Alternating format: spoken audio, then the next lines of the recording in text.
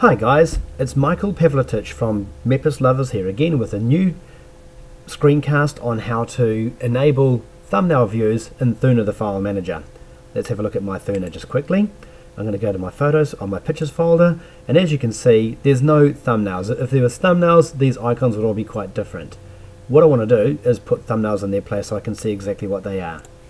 We start by going to Synaptic, SYNAPTIC. Put my root password in there, and oh, hang on, there's some upgrades here. What have we got? Chromium. I'm a Chromium user, so I'll mark those. May as well get that at the same time. But what I'm looking for in particular is a package called Tumblr. There we go, there's my Tumblr. I'm going to install Tumblr, mark that for installation. And what do we have here? Extras. Extras just adds a few more things like the open document format. I quite like that. So let's mark that for installation as well.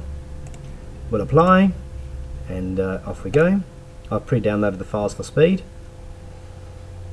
and the installer races off in its own time. A few more seconds before that finishes, and we're done. Close. Don't need to do anything more with Synaptic. Thunar won't display them automatically at this point in time. You have to issue a command at the prompt. So we're going to go to the Xface terminal and we're going to type Thunar -Q. Oops, I missed the R. Thunar -Q. Nothing appears to happen, but apparently that does that does some tuning to Thunar, and we're going to pop back in now. And as you can see, immediately I now have thumbnails where there used to be just raw icons.